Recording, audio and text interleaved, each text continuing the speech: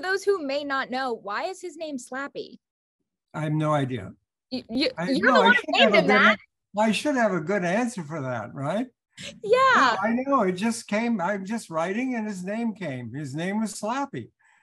It makes no sense. It doesn't make any sense. Works and I don't have a good story. So how did you come up with this plot? Because the word on the street is the plot of this Slappy Beware book. He has like the worst day ever. Are you trying to like torture him? It was originally called Slappy's, what's the book?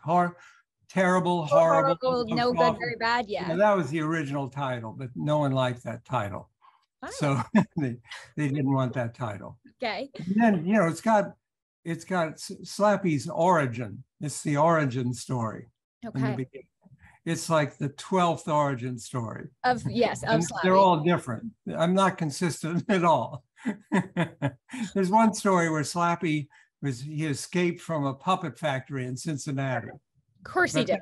That's not true. That's not true. What were you scared of growing up? Why is he at this ventriloquist doll? Everything.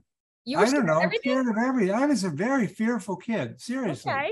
I was very shy, very fearful. I think that's why I stayed in my room all day typing, I think. Maybe. Writing stories. It was safer, and I had puppets when I was a kid. I had marionettes. I always thought they were interesting. Yeah. Then when I was a kid, I saw this British movie from 1947 called Dead of Night.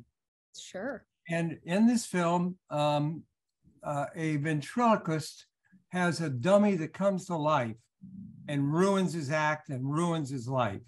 There you go. And I saw that when I was a kid. I was like 10 or 12. And then there was a Rod Serling Twilight Zone with the exact same story about a dummy that comes to life. And I think they stayed in my head because I was a huge Rod Serling fan. Cool. And I think, those things, I think that's where Slappy comes from.